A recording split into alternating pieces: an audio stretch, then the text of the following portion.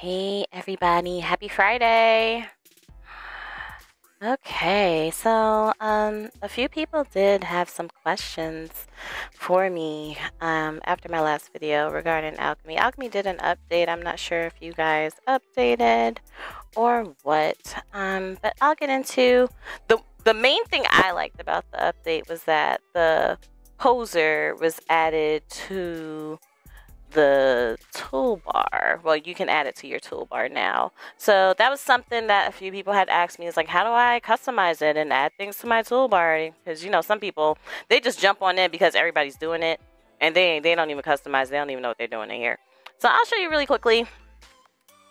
I was showing all my business. See how broke I am? I spend my husband's money. Anywho, let's go up here. Tool bar. I always use my little search for my menu. Toolbar buttons. There you go.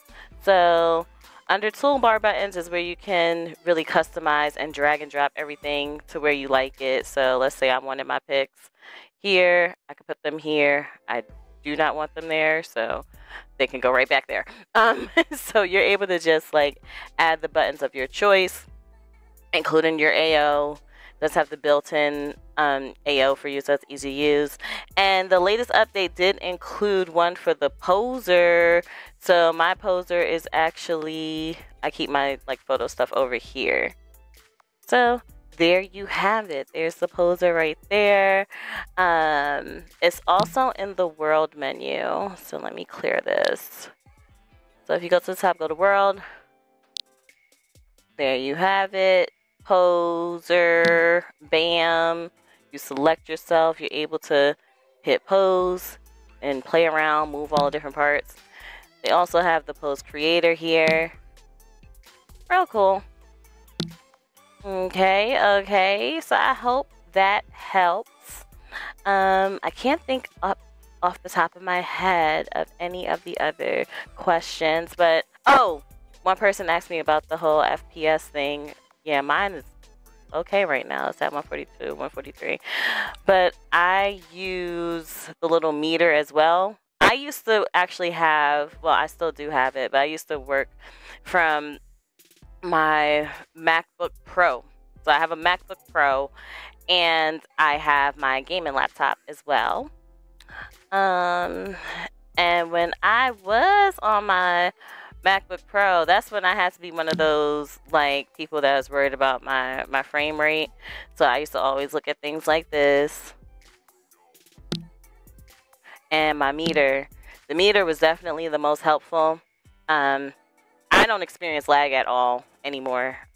But I used to live and die by this over here because it used to auto adjust your settings for you. Well, it still does. I just don't need to use it anymore. So you can put in the desired frame rate and it'll make all the adjustments for your settings to improve your graphic speed. I'm not sure if a lot of people know about that, if a lot of people utilize it. It was definitely in Firestorm.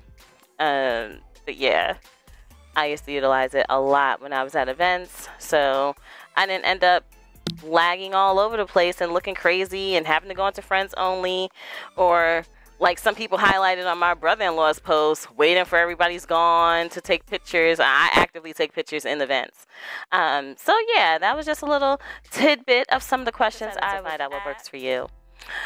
But I like the little update. It was a few things that they tweaked. That was the main thing for me because I told you I'm a UI and UX girl. So yeah, that's all I got for you today. I'm so not used to seeing my interface when I'm recording, but yay! Happy Friday, everybody. Enjoy the day. Have the day you deserve. Bye.